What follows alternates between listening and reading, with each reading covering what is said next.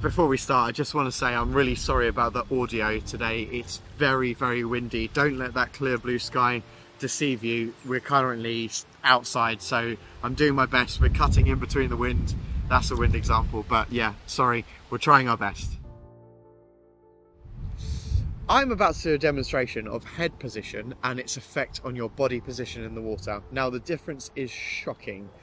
What this is aiming to demonstrate is that when you are swimming through the water, just a small difference in your actual head position can make a massive difference in your ability to float on top of the water and keep your legs up at the top. If you find your legs sinking, this will be the reason. Let me show you. In this demonstration, you can see that I start with my goggles in the water looking at the floor in front of me. As I lift my head and my eyes out of the water, my legs begin to sink and my body position shifts to being completely diagonal opposed to horizontal. This will mean that I'll struggle to float, my body will drag on the water as I try to travel forward through the water, and it will almost slow me down to a stop. The correct position being demonstrated now is with your forehead in the water, eyes looking down at the floor in front of you. Not straight down. This will help you to stay at the top of the water and improve your swimming massively.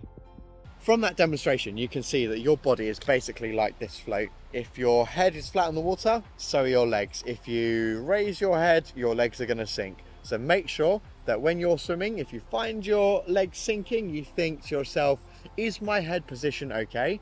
Perhaps not. Lower your forehead in the water, lean forward, look at the floor in front of you, and you'll find yourself flat on top of the water and able to just float across the surface. Thank you for watching today's video. If you've got any questions, please leave a comment below and I'll get back to you as soon as I can, or even make you a video explaining the point further. Please consider subscribing to our channel if you enjoyed today's video. It really helps us out and it helps us continue to make these free educational videos in these amazing locations. We've had some questions about personal tuition. Now, this is something we do offer.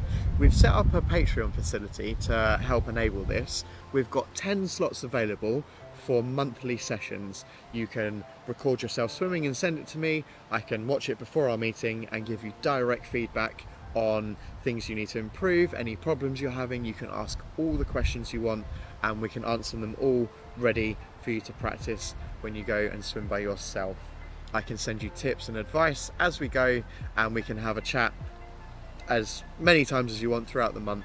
Pop over there, the link's in the description, have a look and see if it's for you, get in touch with us, and yeah, happy to help out. Thank you again, and I'll see you in the next one.